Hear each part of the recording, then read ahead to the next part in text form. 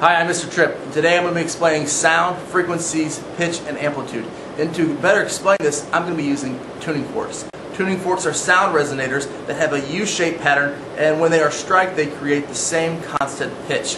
Now, sound is vibration of particles, and to prove this, I'll strike the tuning fork, and you can see that it's vibrating.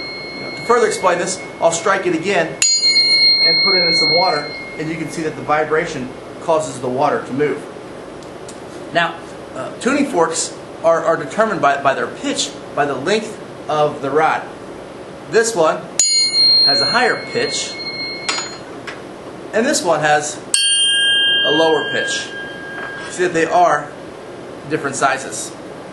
Now, pitch and frequency are very close but different.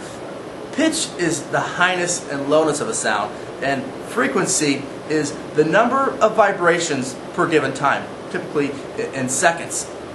Now, amplitude is a little different. So this will always play the same frequency and the same pitch, but I can change the amplitude by how hard I strike it. Let me show you.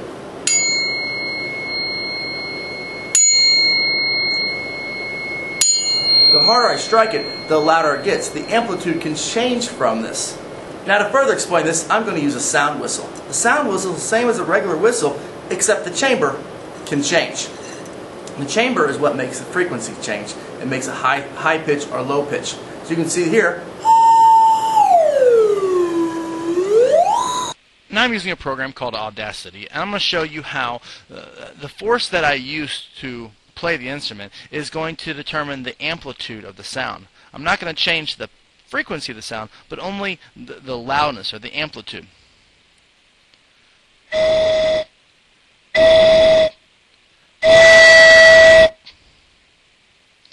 So you can see from the three wave heights that the first one has a lower height, the second one has a little higher, and the last one has the highest height.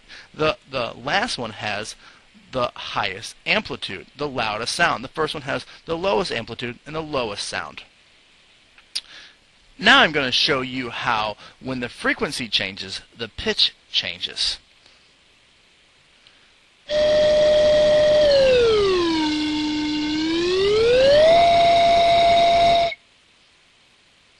Now I'm going to change this to a different audio track. I'm going to show you the spectrum of the way it is. As you can see, as it starts, I started out as a high note. The frequency was high. Then the frequency dropped, and then at the end the frequency increased again, and therefore the pitch went from high to low, back to high.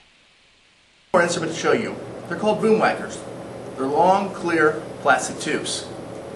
Same diameter, but different lengths. The long one makes this sound, and the short one makes this sound.